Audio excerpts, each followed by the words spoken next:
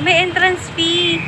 50. Hindi siya yung Fiesta Carnival. Kasi ang Fiesta Carnival nun covered. Libre. Saka libre. Rides lang babayaran mo. Oh, alam mo na kung bakit konti lang ang tao. Yun pala. Kaya pala wala masyadong people inside. Kasi may entrance fee. Hala, Fiesta Carnival. Ito na yun. Yung totoo. Tapos may entrance fee pa. Kaalokohan. Kaya po, ala, ito na yung naiiyak ako dito pag nag-open na yung COD.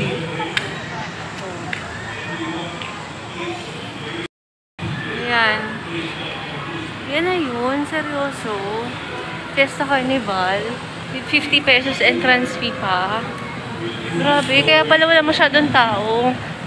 Ayan o. Dapat man yung COD. Ang baba ng COD nila, parang ayaw nila magpanood. Ayaw nila magpanood ng COD. Dati dito ang COD eh. Diyan, diba? Sa taas ng Save More. Yan, dyan dati ang COD. Ngayon, dito na siya. Yun na nga, bye-bye. First, as yung resume I saw was I think when I was and that was the case. Kaya wala masyadong tao kasi may bayad sa loob. Diyan dati COD. Tapos ganito yung Fiesta Carnival. Ito na yun. Covered yun dati. Now, before our main event, here are of course some reminders from our friends. Asia-wide Nag-Events and Construction Corporation. Yung nag-COD naman dito, hindi ganyang kababa eh. Mataas siya eh. Mataas siya, parang doon. Yan, dito. Hindi dito. Doon siya. Kaya nga eh, dyan kahit nandito ka, kita mo eh. Yan. Ganyan na lang yan. It would be an honor to hear some words from them. Kakapahin ka pa pinanganganak mo yun. Nagpe-pray yata eh. Ay, hello. Dati ang COD doon, no? Yan. Tapos napunta siya sa Green Hills. Tapos bumalik ulit dito. Ganyan dati. Tapos yan. Ay, naku. May entrance na pala dito. 50 pesos. Sabi nga tinita mo, ba't walang tao? O, alam mo na. Sabi ko, in-entrance. Kasi may entrance. Sabi ko, ni-road close pa nila. Pala nila dudumugin. Tapos sabi ko, kaya pala walang tao. May entrance. 50 pesos. Kaya, ayan. Tapos, yun nga, bye-bye. Kung sino ang ating celebrity guest performers for today? Hindi mo kayo excited? Lagay niyo ako dyan para excited. Lagay niyo ako sa harap para may excitement. Chicken nuggets! Ako, ito na. Suway-suway na natin tatawagin. Ito na, to give us a fun and entertaining number like no other everyone. Let's all welcome on stage! Ready nyo na yung mga smartphones.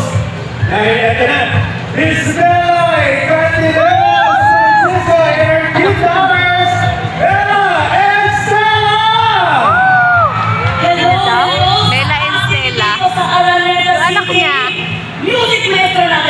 Pasensya nyo na ha. Wala kayong choice. Kami talaga makasigat na ngayong umaga. Baka mahilo kayo. Mag-ready na lang kayo ng gamot na ganyan. Okay, hello mga Sarah. Mag-sing kayo ngayon for them ha. Ito po, Mayor Joy Del Monte. Ay, nandiyan pala. Ano ba yan? Nakaharang yung ano? Hello, Carnival City! Yan.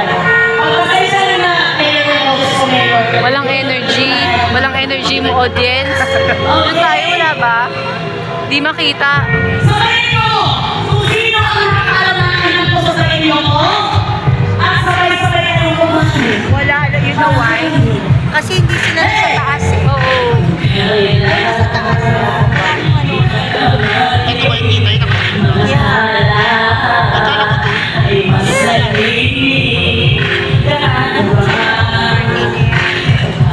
Ibabagsak lang yung curtain na yan. O, ibabagsak. Marami lang yan. Kasi kahit dito tayo.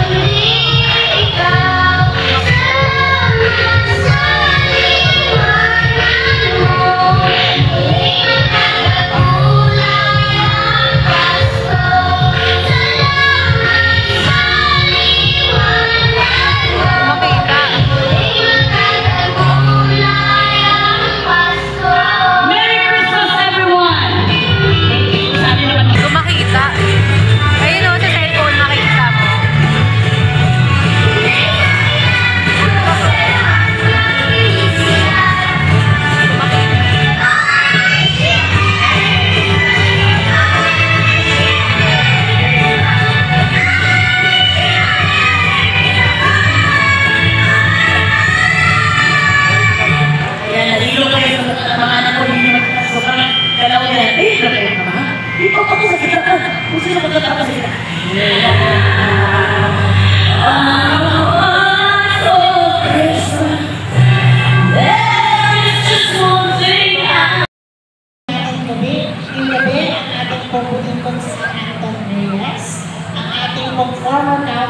Ay, hindi makita. Si Joy Belmonte. Ang tunay na diwa ng Pasko, syempre, is family. Let us be with our families this Eh, ang baho.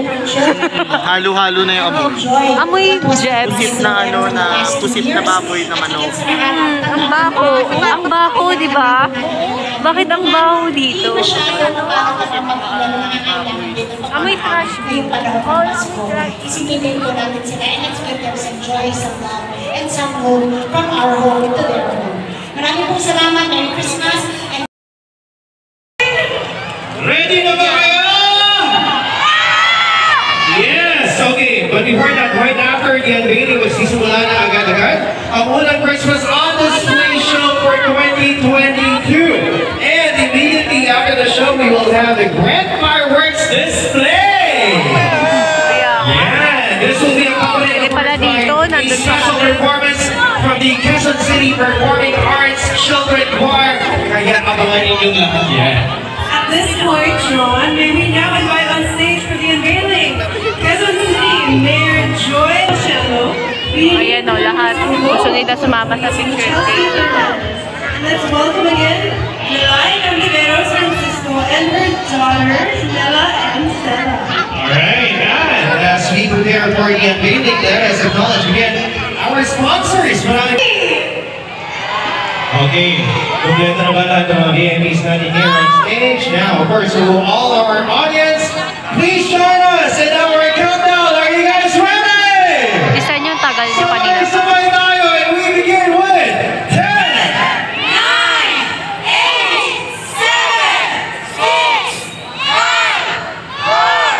3, 2, 1! Yan na yun.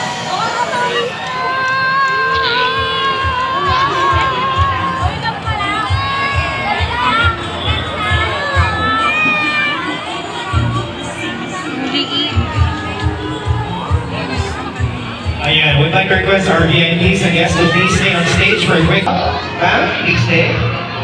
Model up, like, very quick.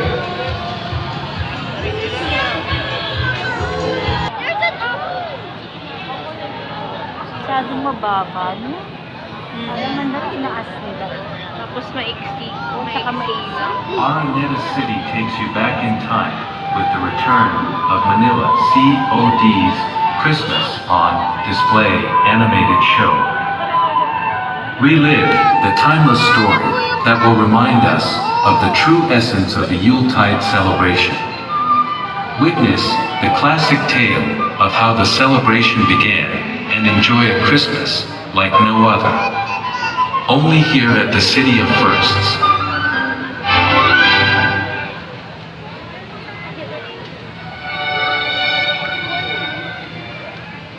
A long, long time ago, the Lord our God sent His only Son to be born among us.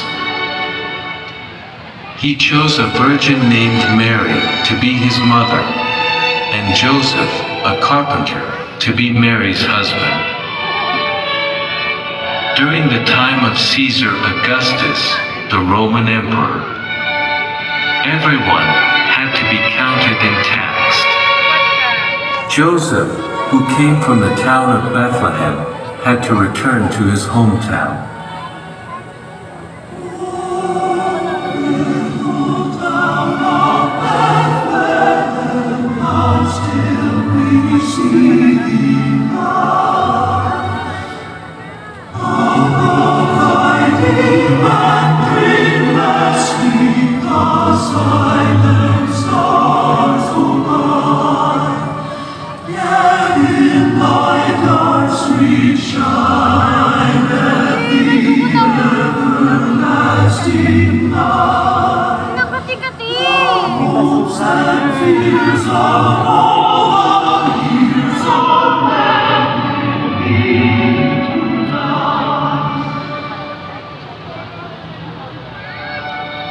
The road was a long and arduous journey. Upon reaching the sleepy, hilly town of Bethlehem, there were no more rooms at the inn. The innkeeper took pity on Mary and offered the use of his stable by the caves. Parang walang gumagalaw-galaw. For God so loved the world that He gave His one and only Son to be born of man. Hindi nga siya moving eh. Moving, Walang dumadaan. storytelling lang pala to. Hindi siya moving. Storytelling lang. Wala. He was wrapped in swaddling clothes and placed in a vessel used Storytelling for lang feeding pala to. animals. A Tapos manger. i-highlights lang yung ano. Ayan o, ayan lang.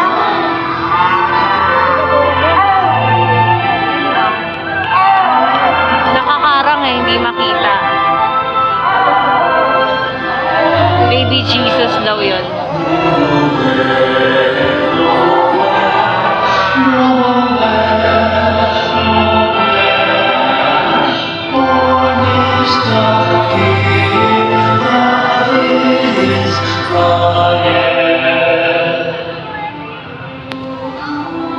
On a hillside, not far away, shepherds were tending to their flock.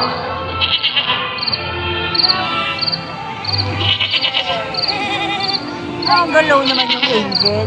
Ayan, gumalaw na. Ayan, may gumalaw na. Kasi ayun o. When an angel appeared from the heavens, announcing to them the good news that the Savior has been born. Yung tumalikod na, kanina kaharap. Eh, sanay kasi ako sa gumagalaw.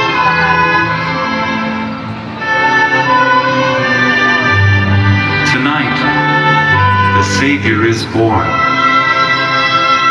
He is Christ, the Lord. And here is a sign for you. You will find a babe wrapped in swaddling clothes and lying in a manger. Follow the star. It will lead you to the place. There.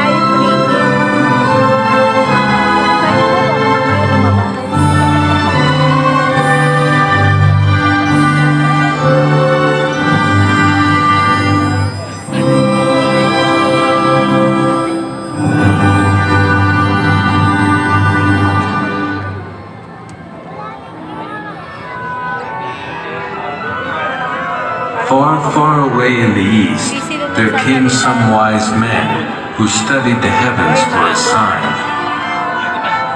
They were told that a Savior would be born.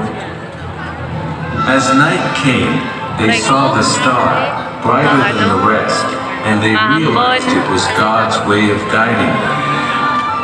They rode their camels and set out on their journey. Maambon, so puro payong na lang makikita nyo. Dito tayo, May. Wala pala.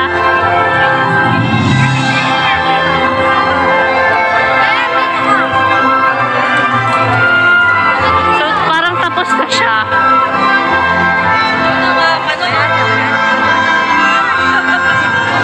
Ayan, puro payong na lang dahil umulan. Ano pala tayo ka mabibidyoan? Hindi, tapos na rin naman na. Hindi, saka na. Bye-bye. Bye-bye na ulit. Saka na dahil bye-bye. Hindi niya rin ma-enjoy dahil maulan. Taga dito lang naman kami. So, ayan namin 3 Kings na hinahanap ko. Ayan na pala yung 3 Kings na hanap ko. Ayun. Ayan o. Saka na yung mas magandang video pag ano na, wala na masyadong tao. Taga dito lang naman kami. Babalik na lang kami. Everyday naman yan. Alam mo talaga, vlogger eh, no? Pilingera lang. Bye. Tsaka ang baho kasi, may basura, may trash bin. So, ayan. Sige, bye-bye. Punta na kami dun sa kakainan naming samgyupsalan. Bye-bye. Mga people dun, oh. Pwede po pumasok. Charis. Bye-bye.